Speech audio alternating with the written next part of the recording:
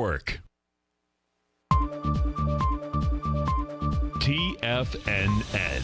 Headline News Update.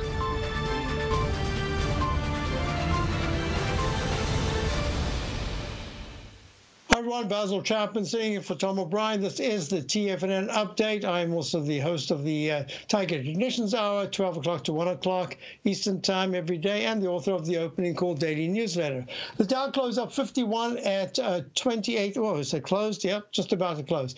Up 52 at 28,119, all-time high. The S&P, all-time high. S&P right now is trading at, it's up. Where did it disappear? Up 6.69 at 3140, all-time high. The QQQ, the NDX 100, is trading as well. Up, there we go.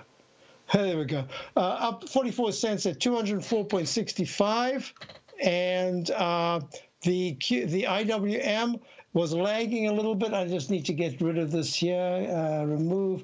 Okay, and we're back. Close.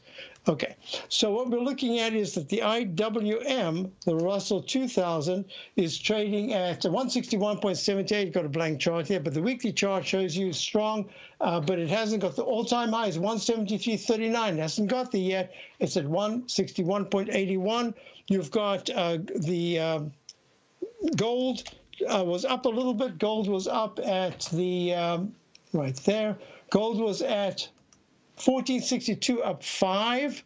A little bit of a balance. It's in a trading band. You can see there's a rectangle in the weekly chart, a little under it. It needs to hold the 1448 level. Try to get above 14. At this point, the short term, it needs to get 1489, 1492. The dollar has held very nicely. The dollar at this particular point, I'm hitting all the wrong keys, doing this a little too quickly. There we go. The dollar at this particular point is in a trading band, and it's at 98.25.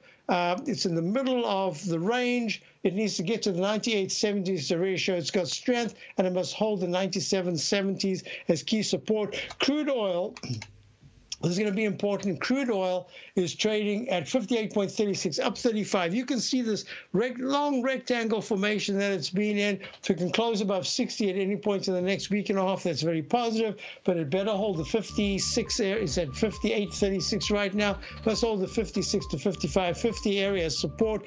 And you've got the TLT. Now the TLT is trading at 141.17, up 86 cents. That means yields are coming down. This is very important. You've got yields and the stocks in juxtaposition.